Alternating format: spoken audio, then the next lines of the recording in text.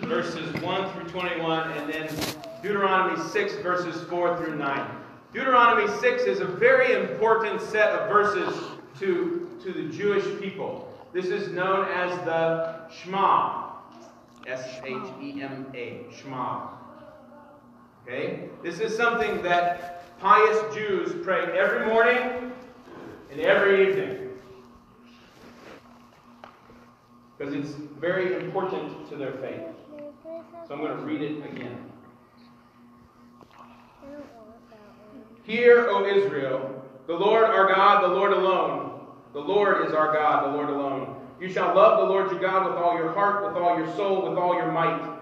You keep the words that I commanded you today in your heart. Recite them to your children. Talk about them when you're at home, when you are away, when you lie down and when you rise. Bind them as a sign on your hand, fix them as an emblem on your forehead, and write them on the doorposts of your house and on your gates. The reason this is called the Shema is because the first word there, hear or listen, is Shema. Shema, O Israel, is what the first words are right there. Listen. Slavery, Egypt. They were just slaves in Egypt, and God came and released them. And that's what happened in chapter 5, right? God went to Moses reminds the Israelites. Here's what's happening in Deuteronomy chapter 5. They're just about to land. The wandering is over. How many years did they wander in the desert? That's the first set of tablets. Moses has to go back up and get them again. They've wandered 40 years because they didn't know how to listen to God. This person who gave us his name so that we can say it. That's why it says Lord. Listen, Israel, the Lord our God, the Lord alone is our God. If you don't know what I'm talking about when I say the word mezuzah,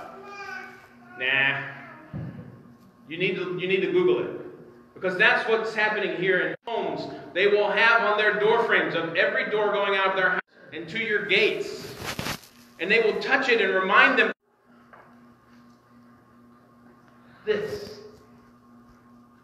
Right?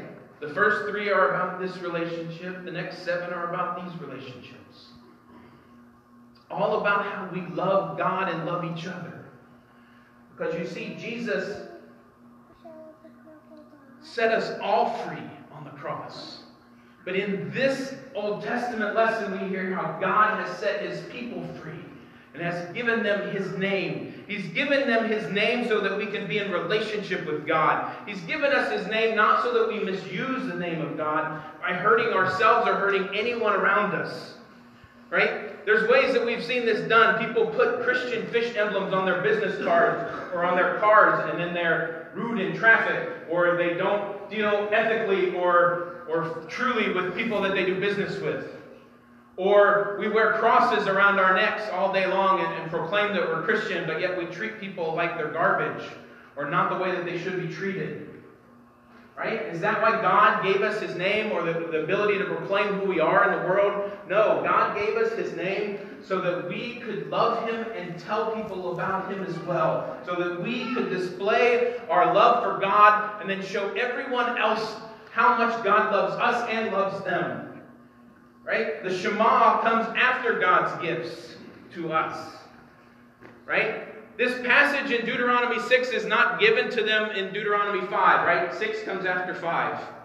That sounds funny, but it does. Right? 6 comes after 5. 5, we get the proclamation that God did all of these wonderful things for us, and here's what we get to do now because God has given us all of these wonderful things.